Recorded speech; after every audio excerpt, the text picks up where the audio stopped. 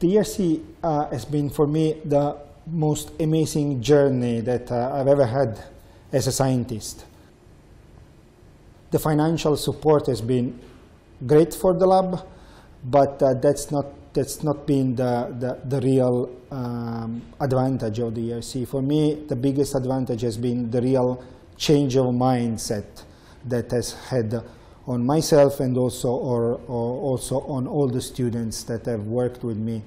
To have a financial support that gives you the freedom to come up with a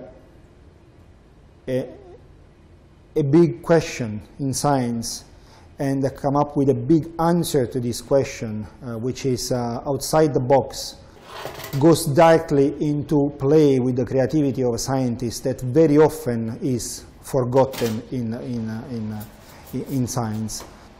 That won't last only for 5 years, but that will probably last for my entire life as a scientist. My project is called PeptiCrad, and it's it's a cancer vaccine, a therapeutic cancer vaccine, based on viruses. And tumors are very difficult to spot by our immune system. And that's why they grow, and sometimes it's too late when we can spot the tumor.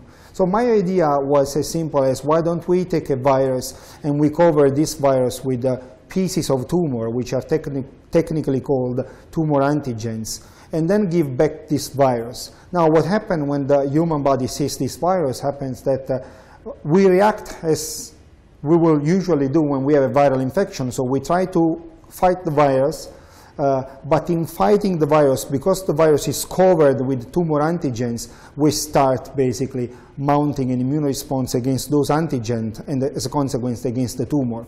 So it's actually a very easy way to trick our immune system and trigger an antiviral/anti-tumor immune response.